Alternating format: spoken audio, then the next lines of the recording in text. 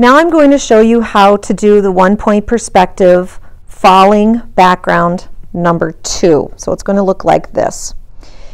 Each table should have a set of tracers. You're only going to need the smallest circle for your table number, and you'll notice that they're marked with table numbers. So each table has their own set. You're only going to need this one little piece for this. You are also going to need a ruler and a pencil. So the first thing you're going to do, you'll notice that there is a circle in the middle.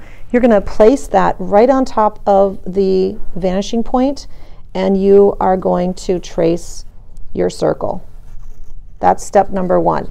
When you're done, you're going to place the circle back here, make sure it's all paper clipped together, and you can set that aside. Your next step is going to be doing some measuring. So using a ruler, I'm going to take my ruler and I am going to put it up against my paper. You have a 12-inch paper, and I'm going to measure every 2 inches. Now when I measure, I'm not putting a dot, I'm going to put a little mark, a vertical mark. So I'm going to mark 2, 4, 6, 8, 10. I'm going to turn my paper and I'm going to mark the same thing on the other side. 2, 4, 6, 8, 10. Mark on the other side, turn my paper and mark. 2, whoops, 2, I just did that wrong. I accidentally marked 3. Go back and erase. 2, 4, 6, 8, 10. And my last side, again, 2, 4, 6, 8, 10. Now what you're going to do is you are going to, just like you were doing guidelines going back, I'm going to line up my vanishing point with my ruler, and I'm going to place my ruler against my vanishing point. I'm going to go up to where that area is, and I'm going to draw a line coming down. Notice I'm skipping over my shapes, and I'm stopping at this outer edge of this circle. And I'm basically going to just put my pencil here, and I can swing to the next one. Stop at the outer circle, pencil here, swing to the next one. Put my pencil here, swing to the next one. Making sure that you're using your ruler. And again, I am not going on top of... Please excuse the interruption. Tracy Beaverson, could you please call extension 4302? Tracy, please call 4302. Thank you. You never know what's going to happen when you're filming a video. So there's our announcement. But yep, so as you notice, I'm just going, continued to go, swinging my ruler, and I'm going to do this all the way around. See a little spot right there. Don't draw on top of your forms that you've already colored in. And again, I'm only going to the outer edge. Now, once you have this done, then the next thing you're going to do is you are going to mark which areas are going to be black and which ones are going to be white. So hold on just one moment. And you know what? I just realized I forgot one other thing. It just hit me right now that I forgot to trace another circle. Now you actually need to trace 2 circles with this particular pattern.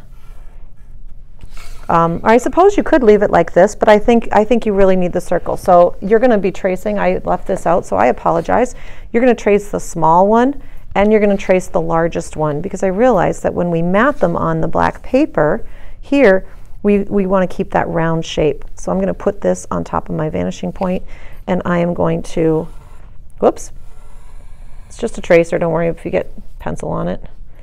I'm going to trace this all the way around, making sure I am not tracing on my shapes, my forms I should say, because they're now forms. Putting this back together. Now you're going to go in and you are going to mark, this is going to end up being black, so I'm going to make that an X. And then I'm just going to pick one. So I want this to be black, this one's going to be white, this is going to be black, this one's going to be white. And I'm just kind of putting X's so I know which parts are my black. So even this tiny little spot, because I don't want to miss that. White, black, white, black, white, black, white.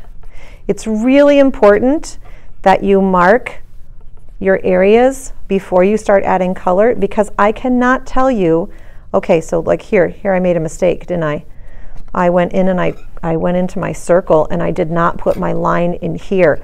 If you don't mark your spaces, what will happen is you will accidentally color something in with a black marker that you shouldn't have. And I cannot tell you how many times that has taken place and that has happened.